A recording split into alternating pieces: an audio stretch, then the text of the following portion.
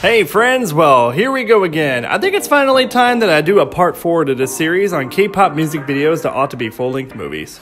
I was so pleased to see how well received part 3 was that I decided to keep going with this. There's just so many to talk about, and so far, I'm priding myself that I've been able to cover a different artist with each video. Time to continue with that again here. And as always, if you haven't seen any of these music videos, I'm going to give a spoiler warning just in case. And so without further ado, let's get started.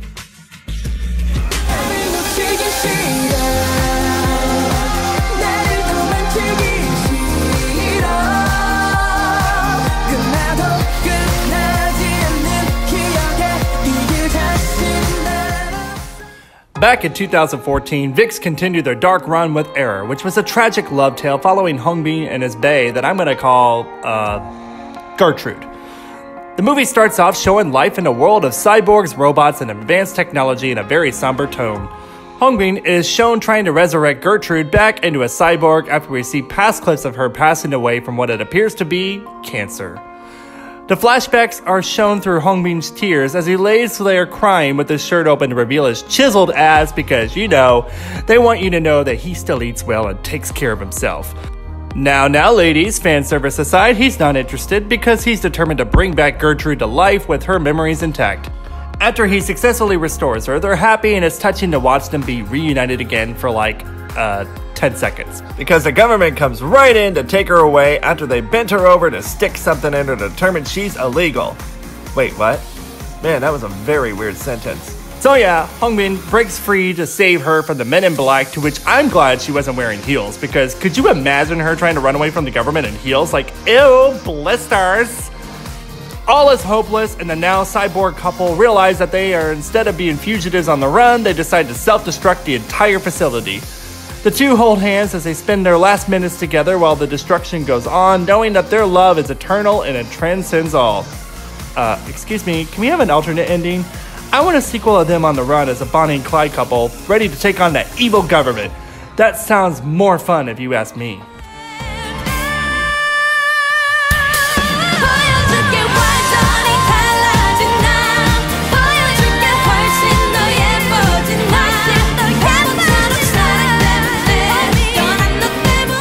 If you ever grew up in the 80s or 90s, teen romantic comedies were the thing with a beautiful message and happy ending every time. Well, it's the 2010s, and we're not here to sugarcoat anything.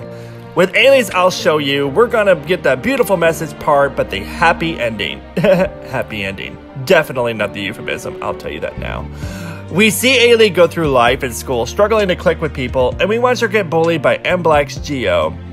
The audience continues to root for the protagonist and encourage her to be strong. Fuck man, Ailee! You're a strong, beautiful woman! Your balls may not be on the outside like his, but you show him how much bigger they really are! So yeah, this is a teen comedy after all, and we're not getting nudity of course, but Ailee gets the makeover of a lifetime and ends up having all the attention drawn to her. Including Geo, who is now thinking solely from another body part of his. I won't go into details about which one, but you can just use that to your imagination.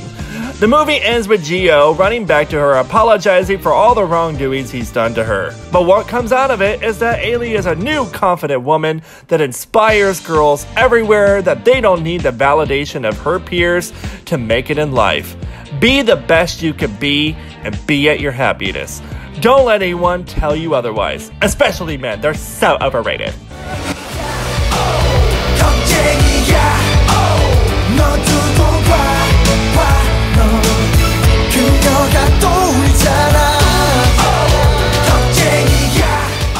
If you've ever seen the movie Wanted, you'll know the signature action feature in that movie is the ability to curve bullets. Well, MBLAQ's This Is War straight up copied that shit for their music video, but we instead see a love tale in this scenario. Yes, another music video that has two guys fighting over the girl. How we get to that point is we see Ijun being some sort of badass assassin. He was supposed to kill this girl, but like, he sees another dude going to kill her too, and he's like, "Nah, bro, that's my girl to shoot dead, but like, she's hot, so like, let me go rescue her." Anyways, he tries and the other guy shoots her in the shoulder blade. Then the two guys proceed in combat with each other with their fists because guns are clearly not doing the trick here. But wait, the loser dies, so never mind. At least they were put to use. Anyway, Junes takes her back to his trailer. Side note, a trailer? So like, How much does he get paid that he has to share it with another guy too? Please change careers. Y'all are eating ramen for Christ's sake for dinner. At least get a gimpop. Oh, right. I forgot about the curving bullets thing. So yeah, Thunder nurses her back to health and falls in love with her, and Jun's pissed and curves the bullet to kill himself. Super romantic, I guess. Jun gives the most dramatic death face in the history of dying scenes, and we're left watching the other two feel guilty that their love killed a jealous man. The end.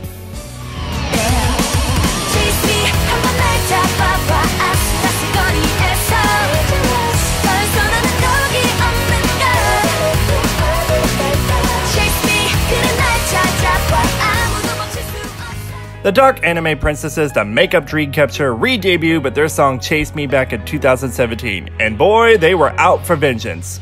Literally. We start the movie with the guy that we learn to be a witch hunter checking in to stay at this possibly haunted hotel. He sets out to look for the ladies of Dreamcatcher, as it appears to be his mission since he comes in prepared with fancy equipment, tons of research, and vintage photos of the girls. To which he proceeds to post them on his wall right when he enters the hotel room, because that's not pervy at all. Anyways, the girls aren't having any of this and proceeds to play tricks on him that includes nosebleeds, hallucinations, poltergeist activity, having a member stand creepily at the end of the hallway, and of course, the most important one, human sacrifice of one of their members. Oh yeah, these bitches aren't playing around. The movie carries out as the witch hunter goes mad trying to find Dreamcatcher, and we begin to see small flashbacks of the girls pillow fighting in happier, brighter times, because who doesn't like a good pillow fight? And from what I can tell, it's most likely not a Wednesday, because on Wednesdays we wear black. Duh. Anyways, he finally breaks into the suspicious room after going all the shining on it, only to see it's empty. We end on a cliffhanger, but it alludes to the girls being dead this entire time. Dun, dun, dun. You'll have to wait to watch the prequel Goodnight to see why that is, but for fan service purposes, I expect there to be a lot more pillow fights.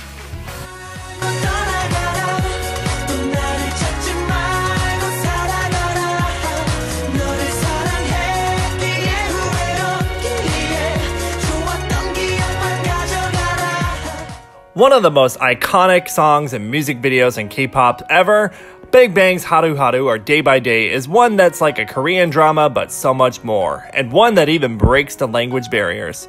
We see the classic tale of two guys fighting over a girl. G-Dragon and Top are the ones doing the Ailee showdowns, but the other three simply going, "No, bro, no." Well, in true Korean drama fashion, someone gets cancer, and it just happens to be the girl they're fighting for. And we're just gonna ignore the fact that G-Dragon is wearing a girl's top in 2008. Yeah, you work it, girl. Yes, bitch! Sorry. Anyways, the bigger climax comes from the fact that Taeyong finally shows up to deliver his lines. It was powerful, beautiful, touching. And then he disappears again, just like how the song plays out. So yeah, Top apologizes for everything because he knew GD was the one meant for her. Well, minutes later, it's already too late because the girl dies, and we are then shown all the precious memories of GD with his GF. We end on a sad note, and the audience is left wondering if G-Dragon is really going to move on and go on to be the fiercest fashion model the world has ever seen. No, just me. Carry on. Well, there you have it, folks. These are 5 more K-pop music videos that ought to be full-length movies. Let me know what you think. I had intended this to be 7 music videos to discuss, but I ran out of time. I was only able to do 5 for this, and I'm so sorry. I am open to continuing this series if you all wish me to go on. Share below more music videos you'd like me to discuss if I was to do a part 5. And as always, thank you so much for watching. Please be sure to hit those like and subscribe buttons for me. And while you're here, check out many more of my works, and see you next time.